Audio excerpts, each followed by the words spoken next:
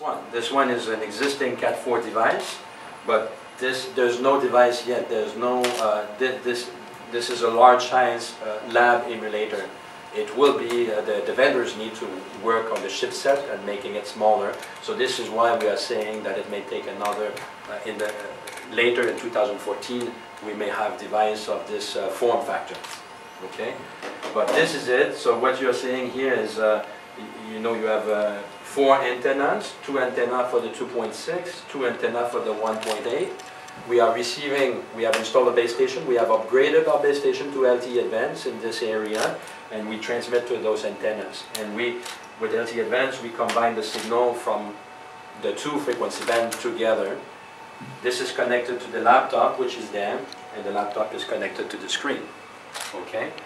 And the speed that we are seeing now that we are downloading this large file, as you see, it reached a maximum of 295 megabits per second. There is fluctuation, and fluctuation is completely normal because this is a radio signal, and radio signal, there is interference, there's, like I said, even the lights, even people moving, change the radio environment.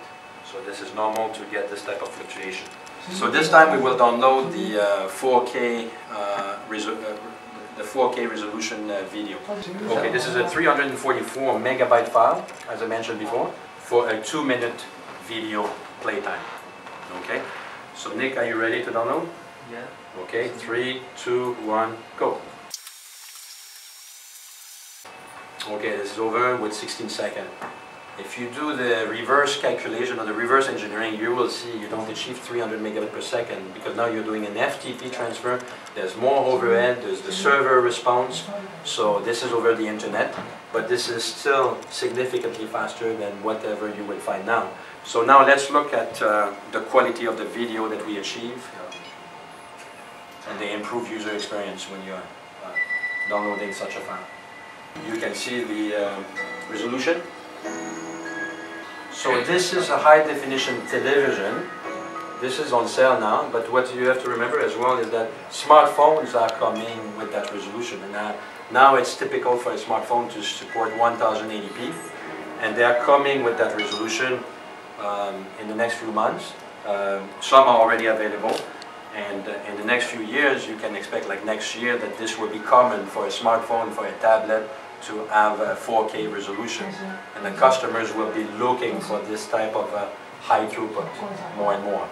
For now with this type of device, but later next year we hope we can show it later next year. I mean early next year I hope we can show it with a real commercial device when the vendors are ready with those devices.